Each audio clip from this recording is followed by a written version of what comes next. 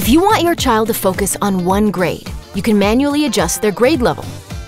To do this, log into your parent account by visiting prodigygame.com and clicking Login.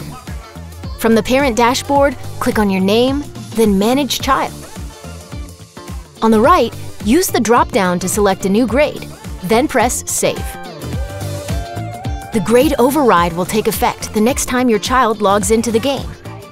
Keep in mind that the grade override tool disables the adaptive nature of the game, and you'll need to use the grade override tool again to manually move your child to the next grade.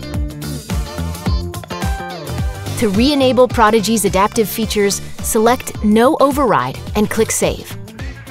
Your child will then have to log into the game and complete the placement test by playing.